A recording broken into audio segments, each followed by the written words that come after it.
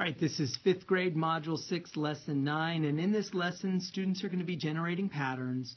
They're going to be drawing the points on the lines, and then they're going to be looking at how those lines relate to one another. They're going to be comparing and contrasting the rules with the tables, with the graphs. We're kind of putting a lot of stuff together, and all of this is leading our students towards the ratios and proportions that they're going to be learning in 6th grade. So let's get started. So we've got these two rules, and we're going to fill in the tables for the rules, and then we're going to graph them and see how they look, and compare them and contrast them. So let's zoom in, and let's take a look at this rule first. And it says, okay, y is 1 less than x. Now they've given us the x values, so all we have to do is use the rule to figure out the y value. So the y, if y is 1 less than x, when x is 0, y is, I'm sorry, I gave it away. When x is 1, y is 0. When x is 4, y is 3. When x is 9, y is 8. And when x is 16, y is 15. And so our points over here, our ordered pairs, become 1, 0, 4, 3, 9, 8, and 16, 15. So there are our ordered pairs. And now we're going to do the exact same thing for line B. But now we have a new rule. Y is 5 less than x. And again, we've been given our x. So when x is 5, y is 0, because it's 5 less. And then we've got when x is 8, y is 3. When x is 14, y is 9. When x is 20, y is 15. And so now we write our ordered pairs here, and we've got 5, 0, 8, 3, 14, 9, and 20, 15. All right, so we've got those ordered pairs, and now we're supposed to graph those on our line, on our graph over here, our coordinate plane. All right, so let's start by doing this one right here. So 1, 0, and let me get the fat pen here. Okay, and I'll do it in blue. Okay, so 1, 0 is going to go right here. 4, 3. 4, 3 is going to go, let's see, 4, 1, 2, 3 is going to go right there. And then we've got 9, 8. So 9 and then 8. So 9, 8 is going to go right there. It's kind of tricky on this little computer thingy here. And then 16, 15. So 16, 15. I think I'm going to cheat. Check this out. I'm going to cheat. I'm going to put a dot at 16.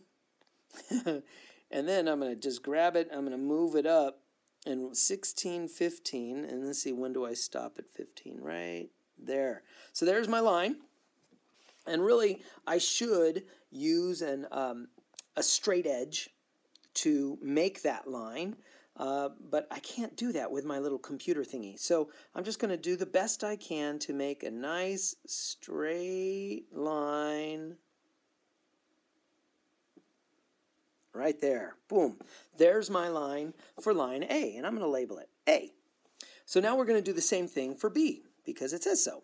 So I'm going to do, let's do it in red. So I'll get my red, and let's see.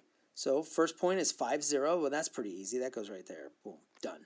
And then 8, 3. So 8, 1, 2, 3 is right there. And then we've got 14, 9. Now it gets a little tricky, so I'm going to kind of cheat. And then I'm going to raise that up to 9. That looks about it. 14, 9. And then our next point here is 20, 15. So 20. And then I'm going to raise that up to 15. There is our point. And, of course, I'm going to draw that using a straight edge, sort of, because I don't really have a straight edge. I can't on the computer. So I'm just going to kind of go straight. And there is our line. And that's B. That's line B. Now, the idea is let's compare and contrast. So I'm going to zoom out just a little bit. What do these lines look like? Well, they look parallel is the ideal. They never meet. They're like train tracks, constantly going up and right, diagonally like this. They are parallel. They always appear to be the same distance apart. They will never meet. So that's our big comparison and contrast. Now, if we wanted to, we could also look at some of the other questions. The other question is, based on the patterns you see, predict what line C, whose rule is y is 7 less than x. What would that look like? So if we had another table, here's y is equal to x. Oh, no, y is 1 less than x. Here's y is 5 less than x.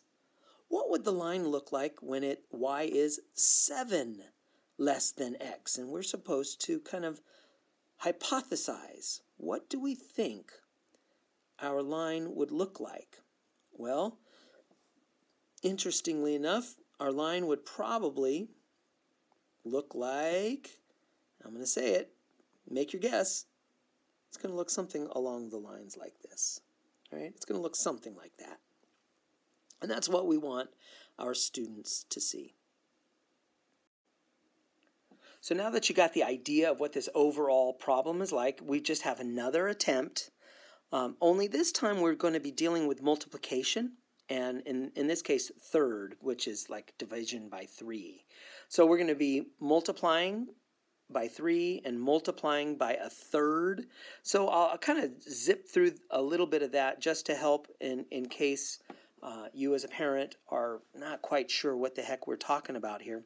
So it says y is 3 times as much as x. So you've got your x's. We're going to multiply by 3. And so really quickly, just multiply each x value by 3. So that becomes 0, 3, 12, and 18. I multiplied each x value by 3. And so our ordered pairs, 0, 0, 1, 3, 4, 12, and 6, 18. And of course, at some point, we're going to plot those on the graph.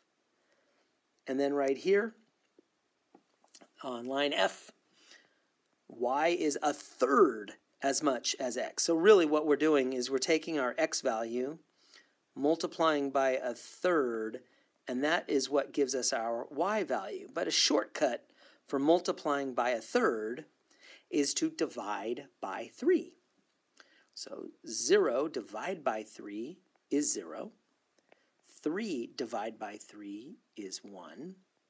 9 divided by 3 is 3. And 15 divided by 3 is 5. So Eureka Math chose carefully some nice numbers so that when we divide by 3, we got nice whole numbers.